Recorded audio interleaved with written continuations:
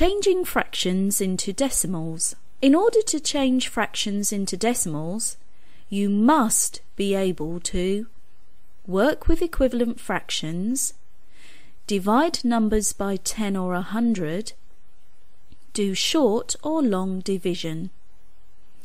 In this session, we will show you two methods on how to change fractions into decimals.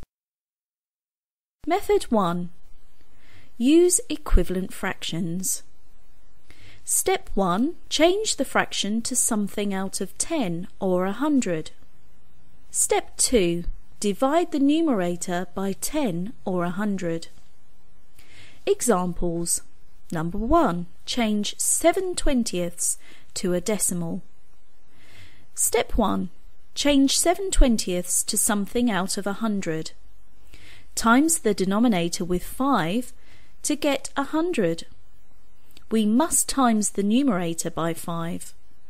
7 times 5 equals 35. Step 2. We need to divide 35 by 100.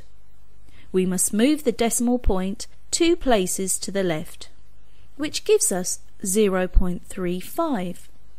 7/20 equals 0.35. Number 2. Change 13/40 to a decimal.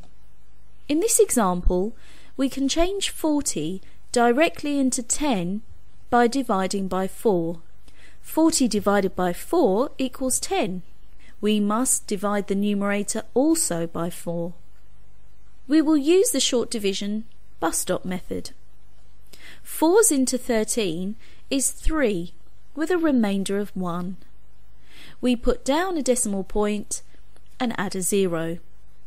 We now carry the 1 over to the 0. 4s into 10 is 2 with a remainder of 2. We add another 0 and carry the 2 over. 4s into 20 is 5.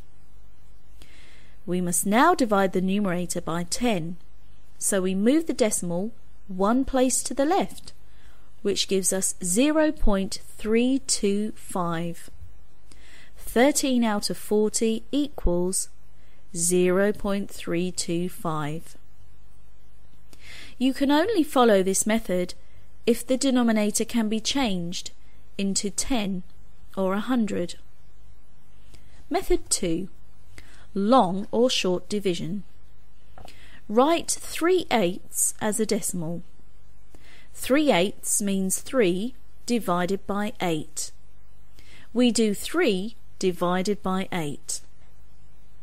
Because 8 cannot go into 3, we add the decimal point, and now we can add as many zeros to the right of the decimal point as we need.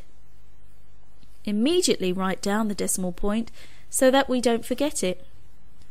8s into 30 is 3 with a remainder of 6. Write down another 0 and carry the 6 over. 8s into 60 is 7 with a remainder of 4. Carry the 4 over. 8s into 40 is 5 and there is no remainder. 3/8 equals 0.375 as a decimal. For practice questions on changing fractions into decimals, visit us at www.11plusgenie.com.